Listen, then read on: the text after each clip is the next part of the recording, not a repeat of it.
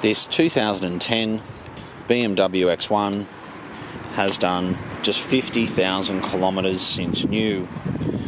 It's got a full BMW service history and it's got 2 remote keys. It comes in this beautiful champagne colour with black leather interior, and I think it represents incredible value for money.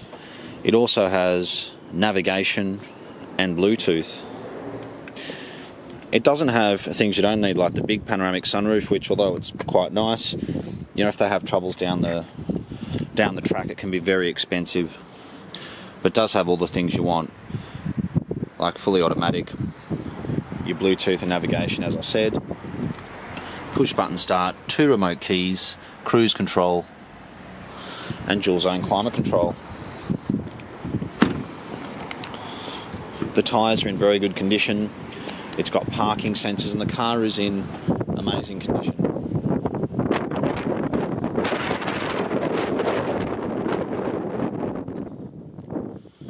I'll have a look at these books.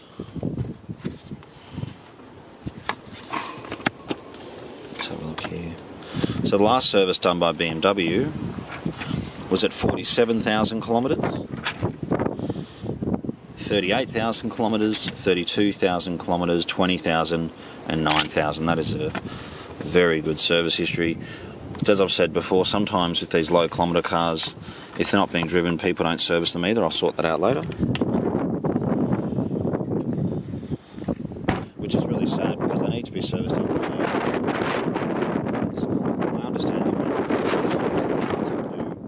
is 15 to 20,000 kilometres, some other amazing amount of Ks before servicing, and at one stage there was almost like a battle between Mercedes and BMW as to who can do the most kilometres between servicing, which I think's rubbish. I think every car should be serviced at the most 10,000 kilometres and 12 months. Some people even change their oil every 5,000 kilometres or 6 months, which is probably a bit too often. The reason why you do it is it keeps the oil nice and clean.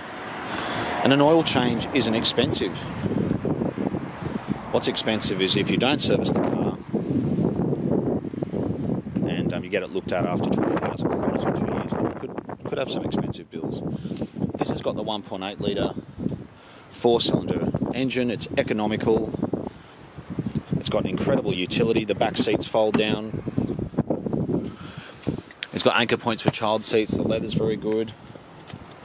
I mean, why would you buy? I'm sure they're good cars, but why would you buy a Kia, you know, or a Hyundai or similar when you can buy a car like this? If you buy a new car and you sell it in the next few years, you're going to lose a whole lot of money because this has already had quite a significant drop in terms of value since the car was new. It should hold its value relatively well.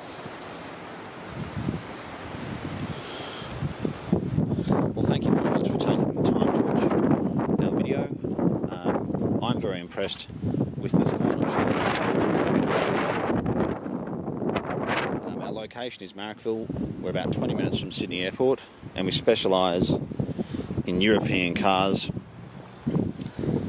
And we're quite fussy, which is why we buy cars like this in great condition, 2 keys and a full service history. Thanks so much for watching.